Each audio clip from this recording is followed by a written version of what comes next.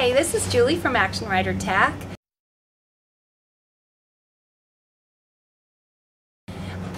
There is a difference in treeless saddles. There's many brands and many makes of them, and some of them are on the closer range to being with having less structure, and some of them go on up to, I'd say the freeform is the top of the line as for having structure and protecting the horse's spine and giving support to the rider. This is an example of a freeform. It has so much structure you cannot bend it in half. It has a gullet form in there.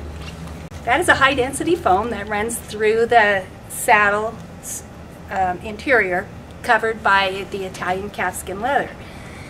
There are other saddles that also have panels built into them. That's a vertebrae protection system. It protects the horse's backbone or their vertebrae.